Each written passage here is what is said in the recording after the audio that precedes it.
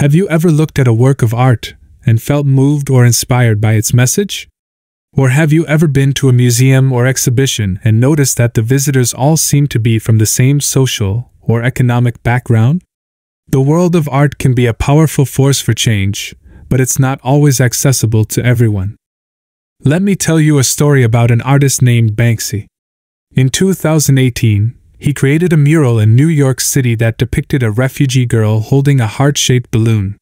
The mural appeared on the wall of a building in the Lower East Side, a neighborhood known for its diverse and immigrant communities. But just a few days after it was created, the mural was vandalized and eventually removed. This incident highlights the issue of social inequality in the arts. Who gets to decide which art is worthy of being displayed or preserved? And how can we ensure that everyone has equal access to the world of art and culture? Today, we'll be exploring these questions and more in our podcast episode on Jacques Ranciere and the relationship between art, politics, and social inequality. Join me as we delve into the world of art and discover how it can be a tool for resistance and empowerment. We live in a world where access to the arts and culture is often tied to social and economic privilege. The resources and opportunities available for artists and art enthusiasts are not always equally distributed, and this has serious implications for society at large. Marginalized communities, such as low-income neighborhoods or communities of color, often lack the resources and access to cultural institutions that more affluent communities take for granted. This means that they may not have the same opportunities to learn about or participate in the arts, limiting their ability to express themselves, share their stories, or challenge dominant narratives. In politics, the lack of access to the arts can also be a form of silencing or marginalization. When certain groups are excluded from the creation or consumption of art, their voices and perspectives are not represented in the broader cultural discourse. This can perpetuate social inequalities and prevent meaningful change. For example, consider the recent controversy over Confederate statues in the United States. Many people have called for the removal of these statues, arguing that they glorify a history of racism and oppression. However, those who support the statues often argue that they are an important part of American history and culture. This debate highlights the role of art and culture in shaping our collective memory and understanding of the world around us. The problem of social inequality in relation to the arts and politics is complex and multifaceted, but it's crucial that we acknowledge and address it if we want to build a more just and equitable society. Imagine walking into a gallery or a museum and being struck by a piece of art that seems to speak to you directly. Maybe it's a painting, a sculpture, or a photograph. Whatever it is, it resonates with you in a way that's hard to put into words. But what if I told you that not everyone has the same opportunity to experience this feeling? The world of art has long been associated with wealth, privilege, and exclusivity.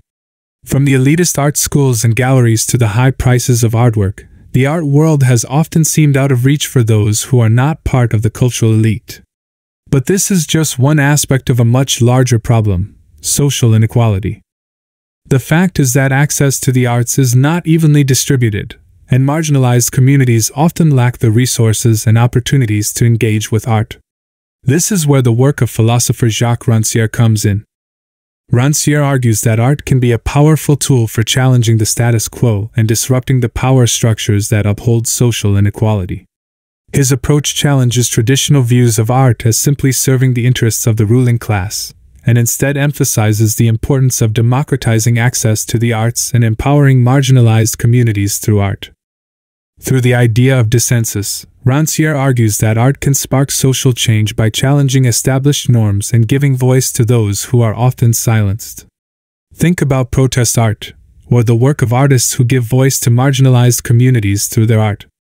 These works disrupt our expectations and force us to confront uncomfortable truths about the world we live in. So what's the solution? Rancière's approach offers a path forward that prioritizes art as a means of resistance and a way to challenge social inequality. By democratizing access to the arts and empowering marginalized communities through art, we can begin to break down the barriers that separate us and create a more equitable and just society. As we move forward, let's remember that art has the power to inspire, to challenge, and to transform. Let's embrace the power of art to disrupt established norms and spark social change. Let's work to make the world of art a more inclusive and democratic space for all. Let me tell you about the journey of a woman named Maria, who grew up in a low-income neighborhood where access to the arts was limited.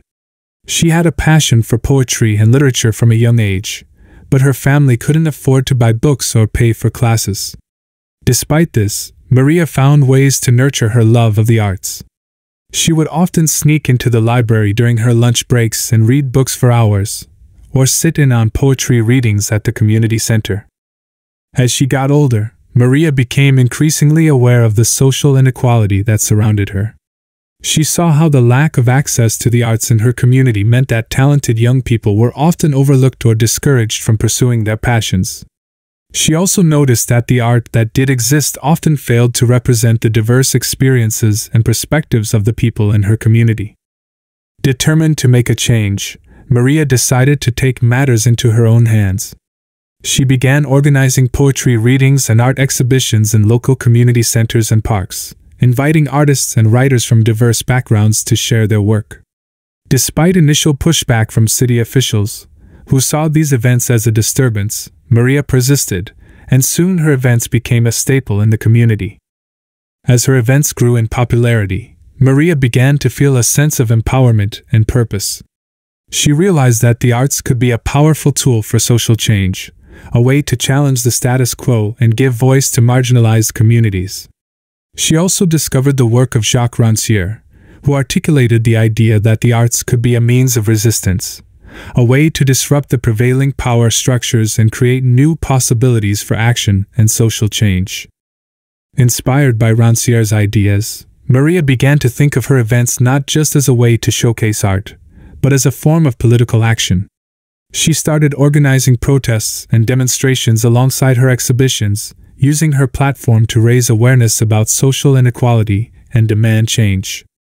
Through her work, Maria became a beacon of hope for her community, inspiring young people to pursue their passions and use the arts as a means of resistance and empowerment. Thanks for listening, and we hope you enjoyed this episode. Up until next time, take care, and see you soon.